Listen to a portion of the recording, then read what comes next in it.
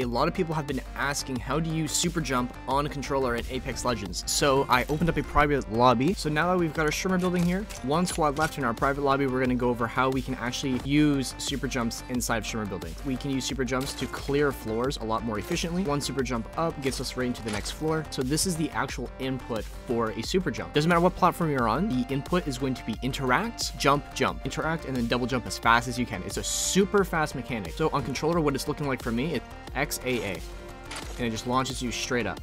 Really important that you make sure that you pull back on your analog stick. If you just simply super jump, what it's going to do is it's going to launch you forward, versus if I pull back on the super jump, it will keep me within the elevator shaft, right? So it's really important. If you're trying to go straight up, zipline here,